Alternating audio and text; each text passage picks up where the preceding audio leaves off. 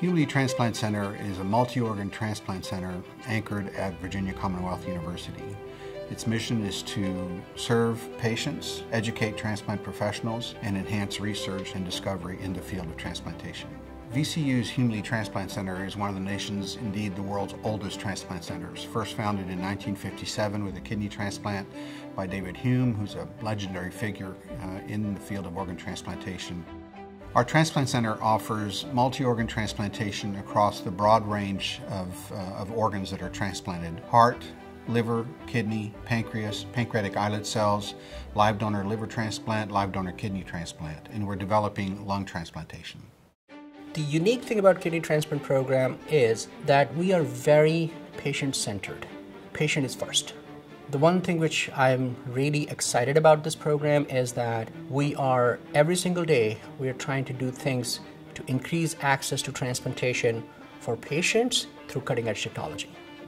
Our liver transplant team is consistently in the top 10 in the nation in terms of volume and quality, and I'm enormously proud of that. We're what I would consider to be one of the least risk-adverse groups. We want to offer this therapy to as many people as possible. I think traditionally there's been a lot of ways to say no to people, and I think that the really refreshing thing about Hume-Lee is that we're trying to say yes. We're doing things that I don't think anyone else in the country is doing. Certainly with our robotic program, we do fully robotic living donor liver transplant. We do fully robotic kidney transplants and kidney transplant donors.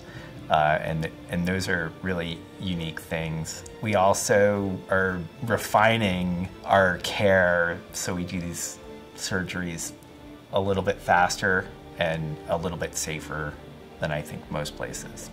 Yes, I think robotic surgeries can change the world, especially in the transplantation. In the Hume-Lee Transplant Center, we can provide a much more innovative technique to our patient, and then you can give some more best outcome, and then the less complication after transplantation and then donor surgery. We restarted the living donor liver transplant program back in 2019.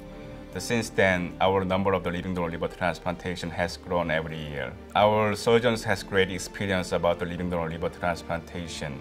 Between two of our surgeons, over 1,000 living donor liver transplantation has been done. Also, in 2023, this year, we started fully robotic liver surgery for living donors, which has been done only a few centers around the world. Here at VCU, we have a long history with treating patients with heart failure, and the options that we can provide patients with heart failure are either an assist device, and when they don't meet criteria for it, we can also offer them heart transplantation if they're the right candidate for that. The opportunity for very high-risk patients, we don't shy away from that. We do dual organ transplantation, either whether it be a kidney, a liver, and we provide that for them. I first met Miss Moore in clinic when she was being evaluated for heart transplantation. And what I noticed was in Miss Moore a desire to live. She's had congenital heart surgery and had multiple surgeries to help fix the problems of her heart. And over the years, despite the prior surgeries that she had, the heart continued to fail. And not only was her heart failing, her liver was failing as well. As a child with a congenital heart condition, I was not able to be very active. After the Fontan, things were better. I was able to be more physically active. The Fontan worked really well for about 15 to 20 years, and about 7 years ago, I found out that I would need to have a heart transplant. I feel wonderful now. It makes me think that anything is possible, that I can, do travel and spend time with family and meet goals that I was never even able to think about before. For someone who's waiting on a transplant, I'd like to say that it's a scary process.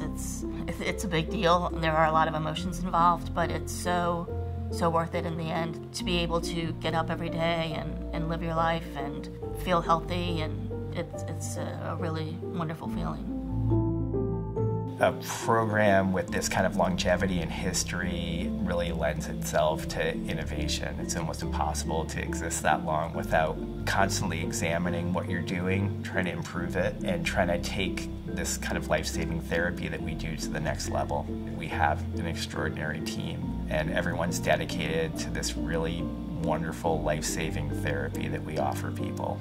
We're absolutely laser focused on saving your life when you come to us. That's all we're thinking about.